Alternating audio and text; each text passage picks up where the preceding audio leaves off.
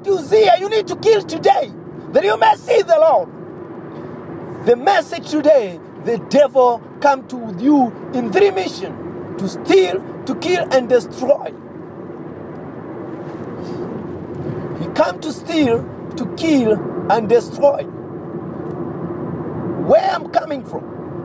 Where am I coming from? I am coming from here. I'm saying when the devil give you good life. Where am I coming from? Where am I coming from? I'm talking about when the devil doesn't matter what things he gave you. It doesn't matter how he make his life good. He make it good for you. But his mission is to steal, to kill, and destroy you. It is steal and to kill and destroy your joy. It is steal and to kill and destroy your career. It's to steal, to kill, and destroy your marriage.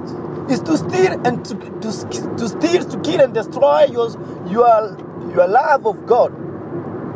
Those are the mission. No one should cheat you. The way to the devil may look enticing, but the end you'll be crying.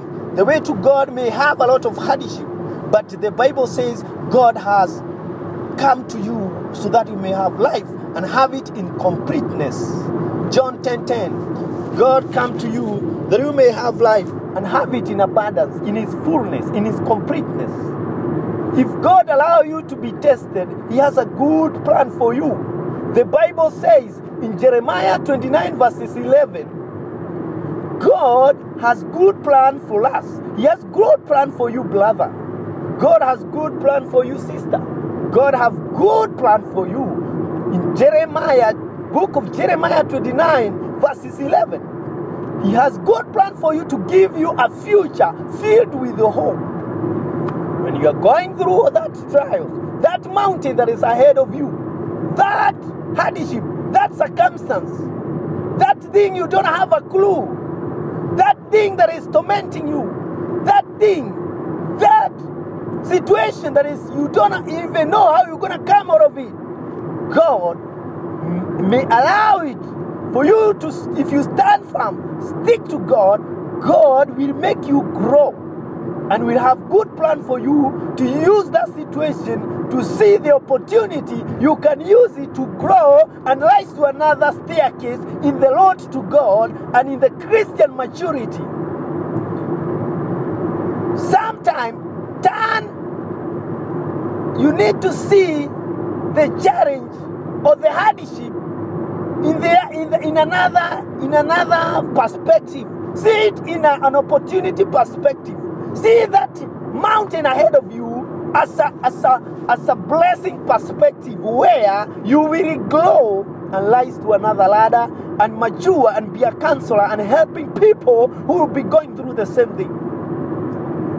God, when the challenges come, the mission or the view and the opinion and the wish and the prayer for God is for you to come out as a victorious Christian. That you may say, like Joseph, I have fight a good fight of faith. I was sold by my brothers. I didn't leave God. I was put in prison by being lured by Potiphar's wife so that he accuses me. I want to sleep with him, and he ran away and he was put to prison, and he continued to dream, and his dream saw him out of prison, and he became a prime minister in the country that he was sold. Say, I am like Joseph. That you will come out victorious like Joseph. You will come out victorious like Job. Job was put in a hot seat by the enemy, and the enemy asked for permission from God. Give me this man. He say he's an upright man. Give me this man, and I'll show you he's not. And the enemy stole his children, he stole his property, he stole his wealth, he stole everything Job had, and God had already talked with the devil and agreed, don't touch Job. Don't touch Job. You may try him, but don't touch him. And wife of Job and Job himself, they didn't know. There was an agreement with God, and the Satan had requested to try Job, but they didn't know. But when the wife of Job asked her husband, that why is God letting you go through this? Why don't you curse God? But Job didn't know that God had allowed that situation, and he continues. Job did not curse God, but he continued to say, God, you are awesome. You never fail. You're always faithful. You are a protector. And Job came out victorious. See that challenge in you. See that mountain ahead of you. See that thing that is disturbing your mind, that is putting you a lot of stress. See yourself like Job, that you come out victorious like Job, because the devil always is wanting to steal, to kill and destroy your joy. The devil wants to steal, to kill and destroy your marriage. The devil wants to steal, to kill and destroy your plan for the future. The devil wants to steal, to kill and destroy your light on the Lord to God. He wants you to see darkness so you give up. He wants to steal, to kill and destroy Jesus in you. He wants to kill, to steal and destroy the seed of life that have been put by Jesus in your heart. When the devil comes to you, when he lies to your mind, when he gives you a lot of pain, a lot of puts down, a lot of confusion, a lot of lies, showing you and giving you a lot of evidence and convincing evidence, his mission is to steal and to kill and to destroy everything that God has bestowed on you.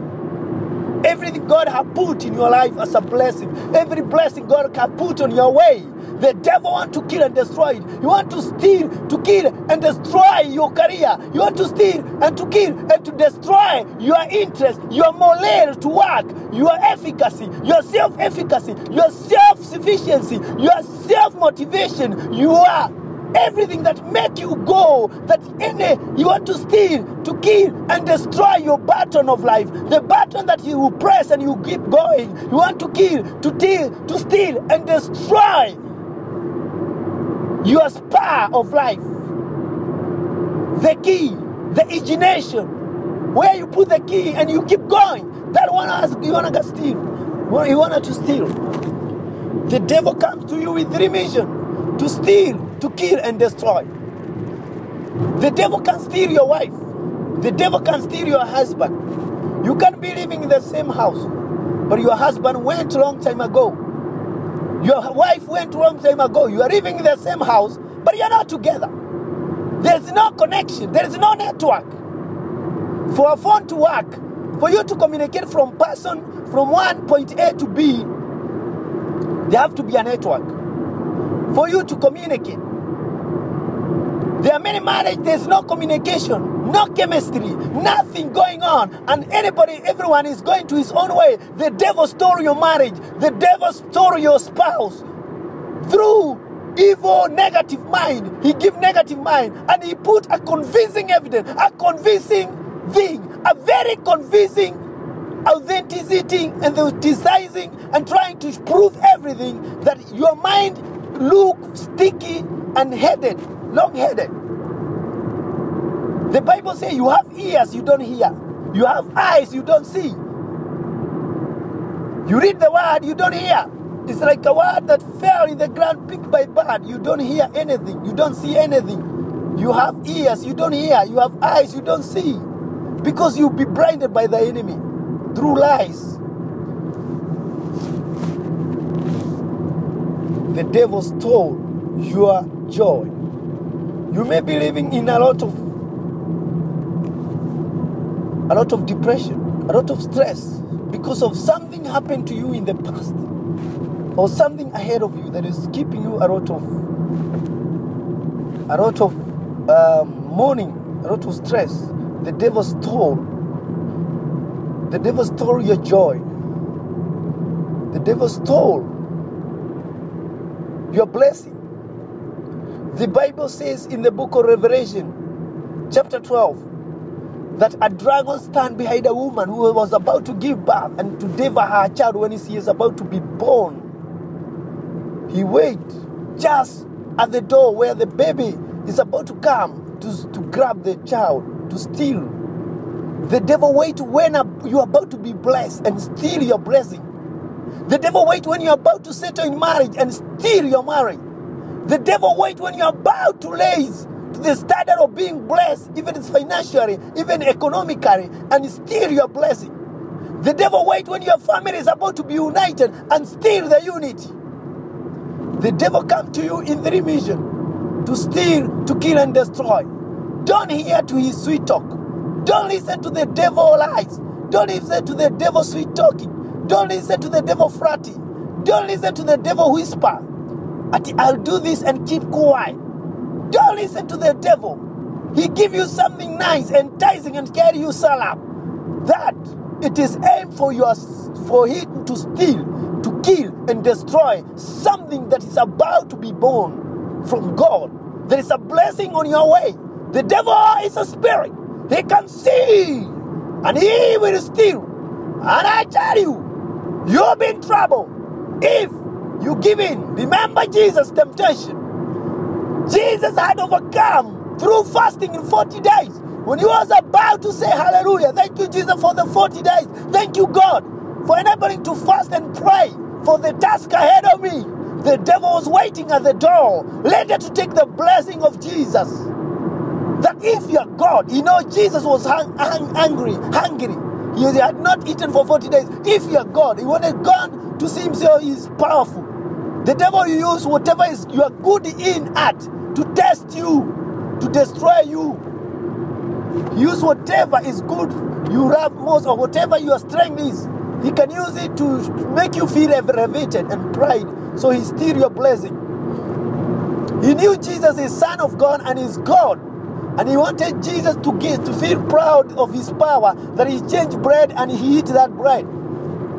Oh, he can give it, and he also gave him that he can give him all his land and wealth. The devil gave Jesus meat pie, chocolate. I can give you all this land, all these things if you worship me. The same things, these are the last days. The devil is pouring money everywhere. If you want to get quickly steam, enter into the devil kingdom. He is rooting property. He is rooting money. Secret power of the devil is at work.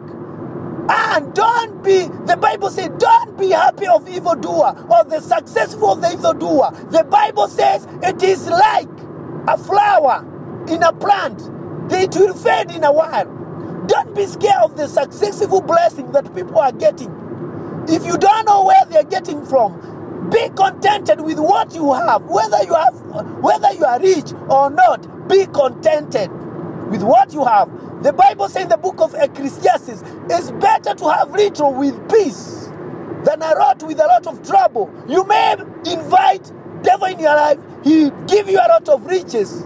Then in the future you'll be crying full of trouble, because those things, they are not yours, they are the devil.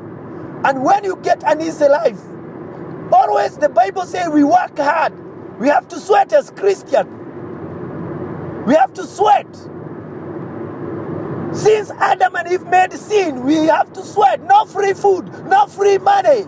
Free money, be careful. Pray, work hard. And Jesus is going to bless you. When you feel you're trapped, pray. The devil come in 3 missions to steal, to kill, and destroy.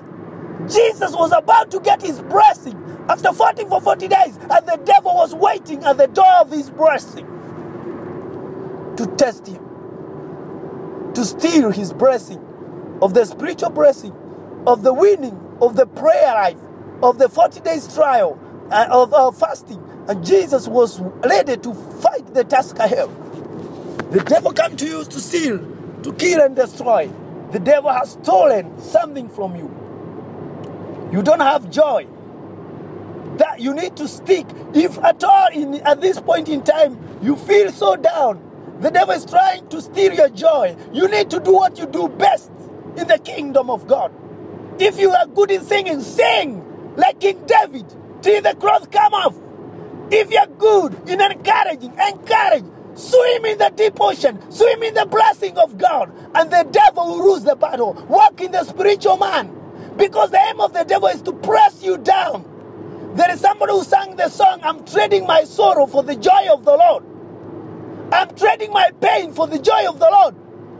I'm trading my persecution for the joy of the Lord. I may be pressed down, but not finished. I may be I may be forsaken, but not abandoned. He said he's trading everything for the joy of the Lord. Trade that sadness for the joy of the Lord. Trade that persecution. Trade whatever the devil has stored for the joy of the Lord. Enjoy Jesus. Pray, pray, pray, pray. Great things are done by men who are pressed down. Great things are done by weak, weary men who are ready to be used by God at the time of their highest peak of their trial. Paul wrote a lot of books in the Bible when he was saying always in his ending message, I am an ambassador in chain. What did Paul mean? I am an ambassador in chain. Paul meant that he was living in prison, spiritual prison, and even physical prison. He was inconspicated by the devil. He was always in prison and in collide with the Roman laws because they didn't want Jesus. He always said, I am an ambassador in chain. Paul did great things when he was going through hard life. Many people, when they are going through hard life, they do wonders, especially in the kingdom of God. Even in the secular life, you see even people who have gone through hard life, they do something, they may sing. The same in the kingdom of God. Other people enter into the full-time ministry because God uses people who are all in spirit. The broken-hearted. God said, when you are full, don't forget me. God in you, when you are full, when you are blessed, you may forget God. That is hard for a rich man to enter heaven. It says, it's as hard as going through a needle hole.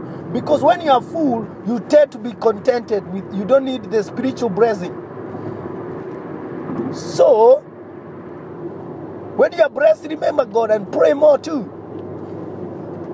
The devil steal everything. He come to steal, to kill, and destroy. But Jesus has come that you may have life and have it in fullness.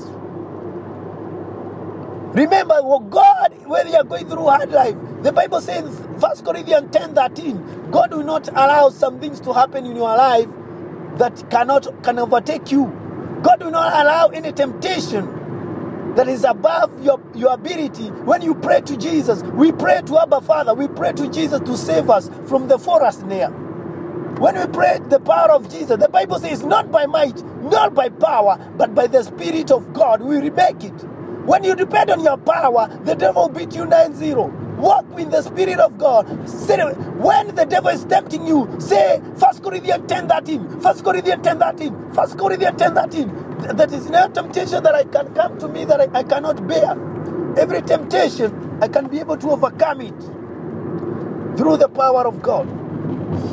Remember, the devil come to you in the remission to steal, to kill, and destroy. But God come to you that you may have life and have it in abundance. It doesn't matter what you're going through. God have good plan for you. It doesn't matter what mountain is ahead of you. God have good plan for you. It doesn't matter what is that who's here that is standing on your way. When you remove it, God has good plan for you. It doesn't matter what the devil is whispering to you. It doesn't matter what trials you are going through. God have good plan for you. God is using that thing for your elevation in the kingdom of God. God wants to bless you. The thief come to steal and destroy, but God come that you may have life and have it in abundance.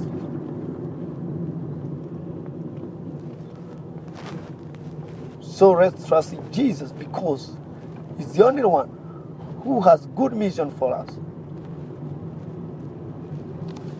In the name of Jesus, may you be blessed.